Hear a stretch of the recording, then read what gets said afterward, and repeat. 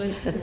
So if we're going to take best practice from early years, an earlier comment about seeing that transition, if we're going to take that best practice all the way through, what would you think about the proposal that we should try or aim for, making sure that reception teachers and or professionals and year one have that early years qualification to ensure, because children, as we know, develop at different stages and phases, that we get that best practice, or indeed we do the job swapping of a certain length of time for your early years practitioner to be there, but then to move into reception in year one and keep that, you know, that opportunity for professionals, but also for those children where I have witnessed personally children move from early years into reception and then lose outdoor play, lose that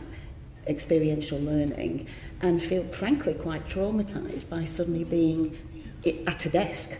You know, what do you think about that? One of my colleagues talks about transition of pedagogy, and I think that's what we're really lacking. So at the moment, the government is reviewing the early years foundation stage profile and the early learning goals, but is not reviewing the national curriculum at year one and year two.